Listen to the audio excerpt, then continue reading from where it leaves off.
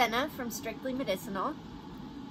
This is a flat of Moonflower, Datura, and they've been planted. They came up really well, so it's time to separate them and give them their own pots. There's quite a few in here, and surprisingly, we also had cedar of Lebanon come up in this flat.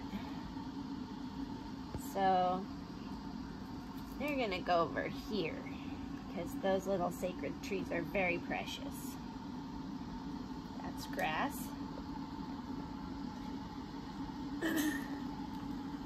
When we plant these seeds, we save space by putting them all fairly thickly planted, and we had a great germination on these.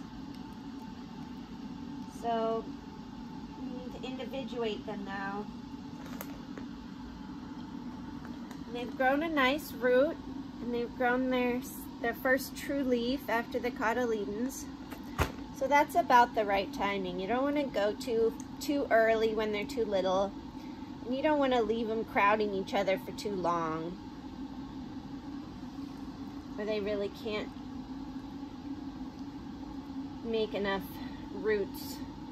If they're crowded, they'll start to bonsai or J-root, and none of that's good. Just make a little hole, drop the root all the way down in there, and then fill in around it.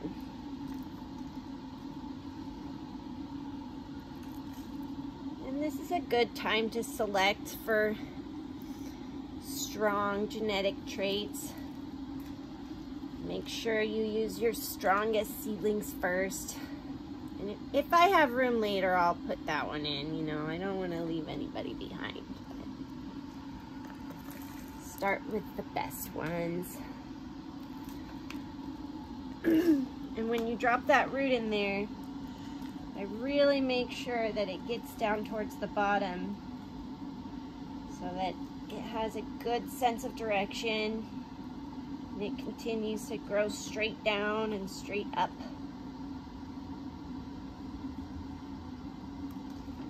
So when we depot these, we use centrifugal motion to get them out. So let me show you the next one. We just give it a little squeeze to loosen it, and then force of gravity there. Gently look at all those roots, healthy white roots. They're doing great.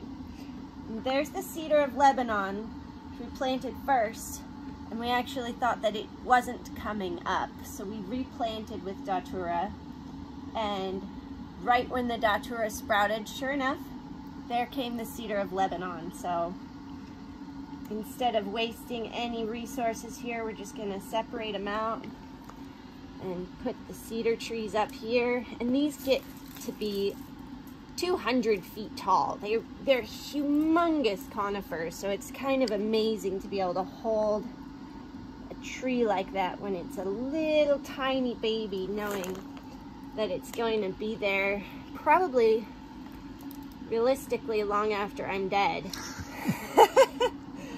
And I'm just giving thanks right now for air and for earth and water and life force, sunshine. Thanks for watching. I've transplanted all of these. Just gonna gently water the roots.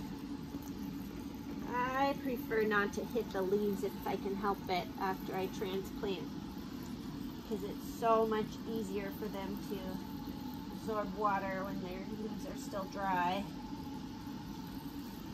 Just get them wet in there, and there's the Datura ready to fill their pots and hopefully get sent out.